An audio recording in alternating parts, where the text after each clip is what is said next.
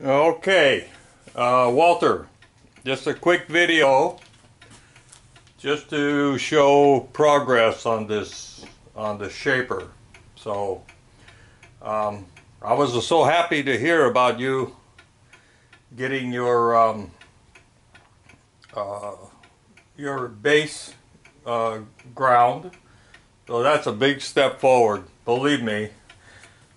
I'm going to pass in front of the camera here. There's no good place to set this up, so I'm going to try to zoom in a couple times and fool around with it here a little bit, so just to give you the general idea of what's going on. What I've been doing, as you know, is I've been scraping. So and as you know, the base is steel, not cast iron, so it's kind of a bear to get scraped in, and it was a long ways out. I didn't even check it with a feeler gauge, but I didn't want to know. I just knew it was a lot of work to try to get it scraped in.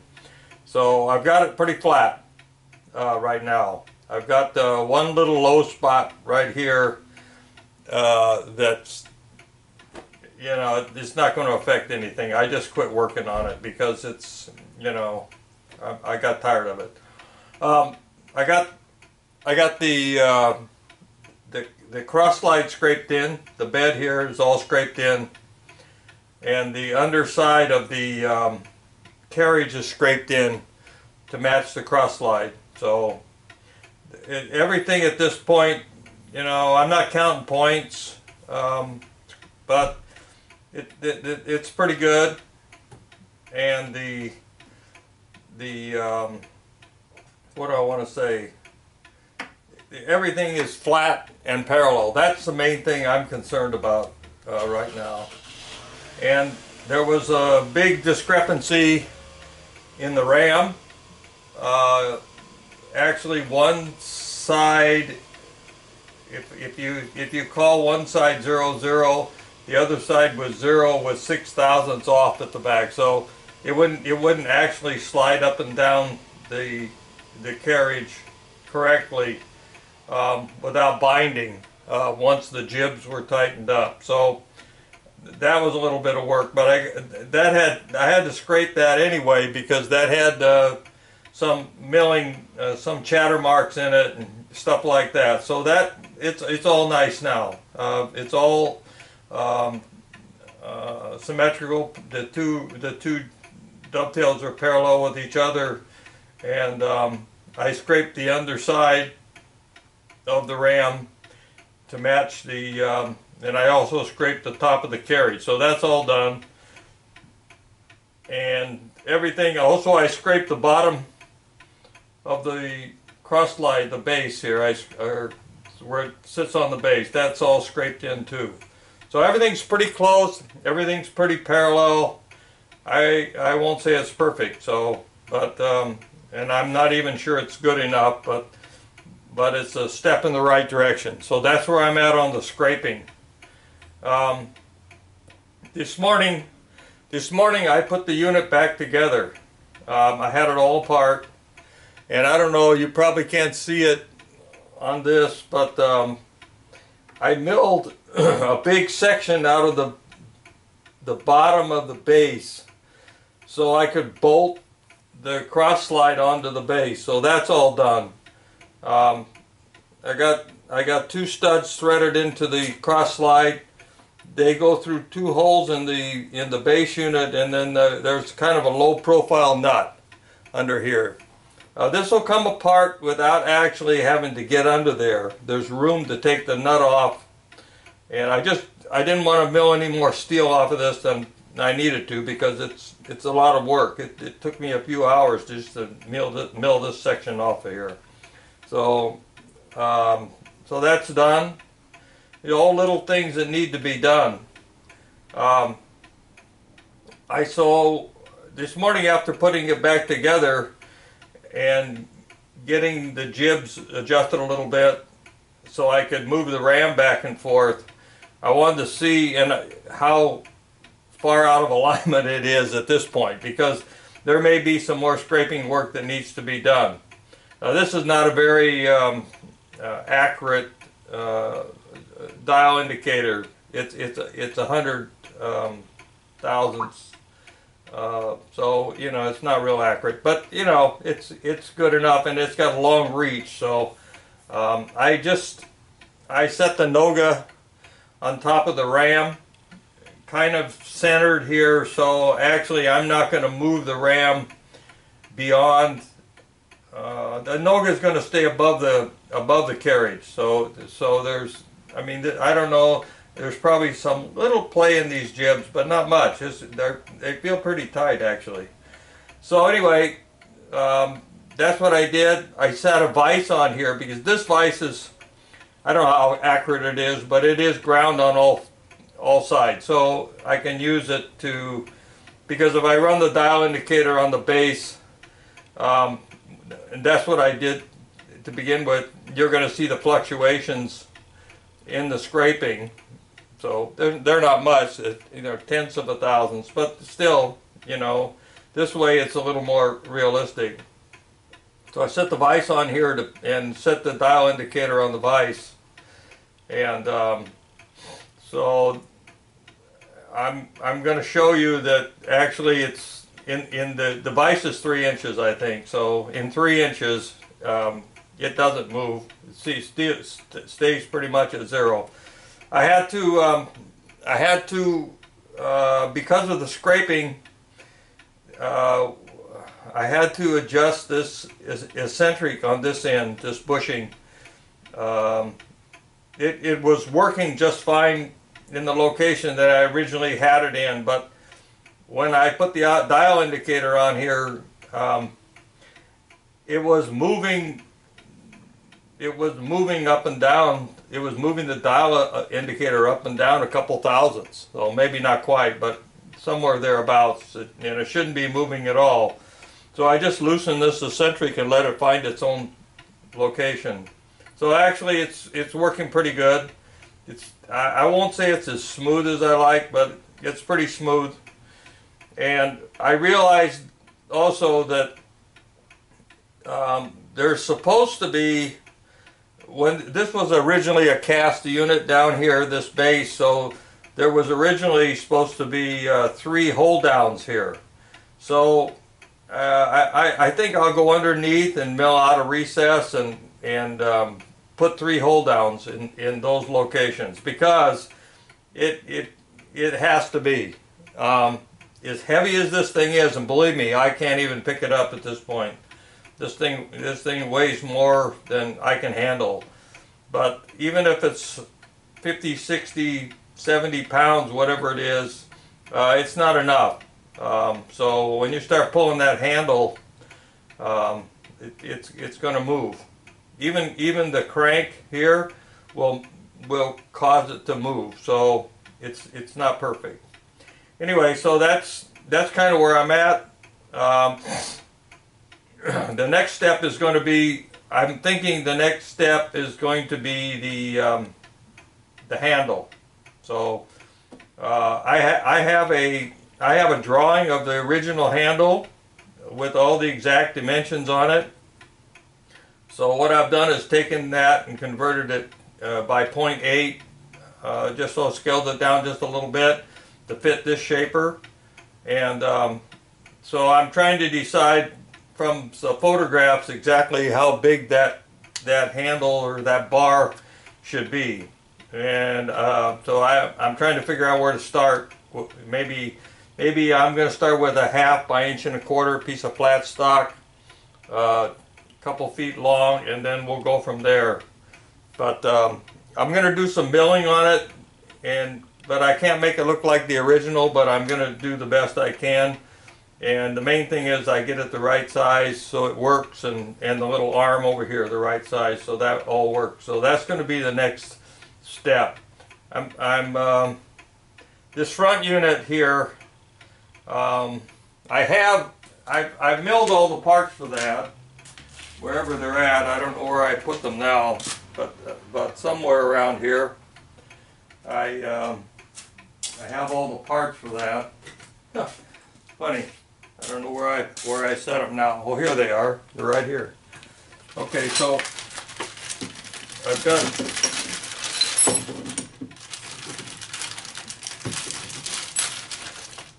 So I've got this part and I don't know if I can't get it on there right now. That it sits on. Yeah, this part's all done. Dovetails are milled, and but it needs to get mounted. And then the unit, the clapper and the unit that holds the clapper is here also. So that's those units. They need more work done on them, but basically they're roughed out. So I'm going to do some more work on those and get those into installed. So that's going to be the last step. I've got a dial, I've got a lead screw, I've got all that stuff already for the front unit. So that's coming. That'll be the end. The handle is going to be next. So anyway, I'm going to crank this back and forth, and I'm going to move the ram so you can see what's going on with the dial indicator. And like I say, I'm not going to move it very far. I'm just going to move it a little ways. So let me see if I can zoom in here so the dial indicator still shows. I don't know. Maybe right there. You can see. So anyway, I'm going to crank this thing. You can't see my hand, but I'm going to crank this thing from side to side. And it probably is going to move a little bit, but I don't think too far. Let me get over here to one side and zero. I can zero the meter here with the adjustment on the Noga base. It's right on zero the way I'm looking at it. I don't know how it shows up on the video. So I'm going to crank this over to the other side. So that's 3 inches. So not perfect, probably. So it might have moved a 1/2 thousandth in 3 inches. So I'm not going to worry about that right now. And then this top of this vise is let's see what the top of this vise is. Top of the vise is about 2.5 inches or something. So I've got the ram all the way back. So the dovetail is flush with the front of the carriage. So I'm going to move the ram forward, and of course it's going to hit there's a ridge in here, so it's going to hit that. So, and I don't want to, so there we go. So that moved about 1/1000th in 2.5 inches. So it's not perfect, and I don't know, the ram's pretty sturdy. You know, I can't seem to, I've got the jib tight enough that it doesn't move around. So that 1/1000th is, I guess, you know, what I would need to do is try to scrape the bottom of this unit, this cross slide unit a little bit more or something to try to accommodate that. Of course, that's a pretty small shim. I mean, I could shim it 1/1000th, I guess. Not sure what that would be. I don't even think a piece of cigarette paper would do that. But maybe I'm worried about too much here. But I'm trying to get this as, you know, aligned as accurate as possible. So hopefully, you know, and I'm not sure, well, you know, this vise is going to, this vise sitting here is too high. So the vise that I put on here will be, you know, a little bit lower profile than this, I think. But anyway, hopefully that tells you where I'm at. And I don't know what else I can show you here. I think that's kind of it. But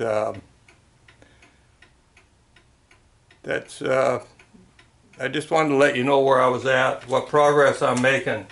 So all these little steps take some time. So they don't happen instantly. and then when I get done, like with the scraping and stuff, I may have to do some more, you know.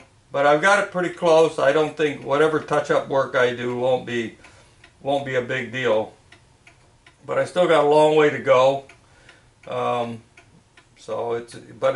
am making progress. So I was a little bit concerned about this all running through after scraping it, but evidently it's not far off. This, I had to move this eccentric about 45 degrees.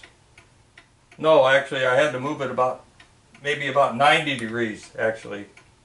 So, but now, you know, it was kind of galloping here, but now it's running pretty smooth. Not perfect, but it's running pretty smooth.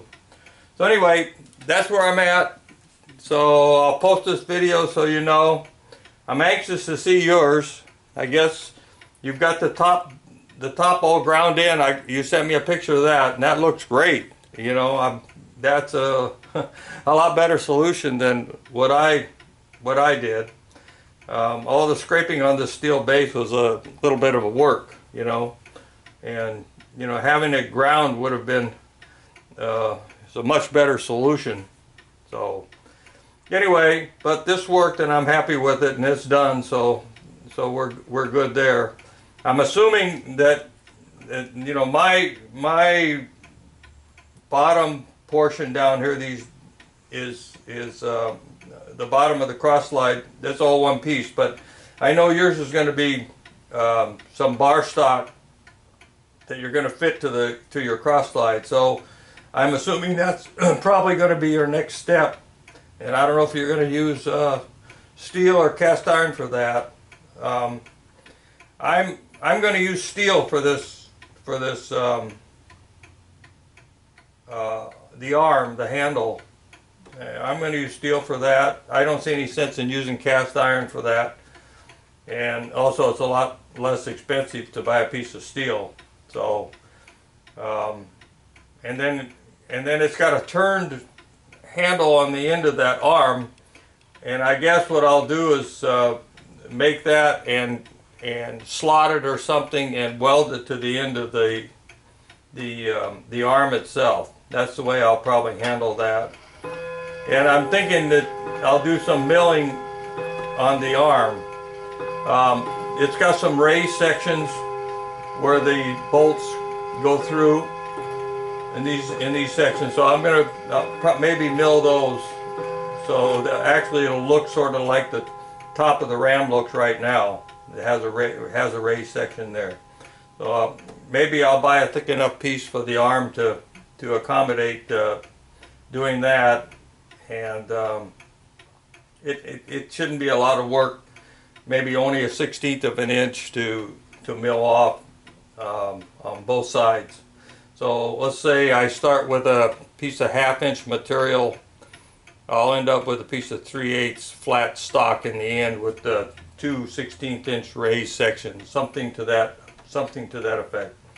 Anyway, that's where I'm at. So I'll call off now and post this video, and I'll get back with you later. Okay? Have a good day. Bye-bye.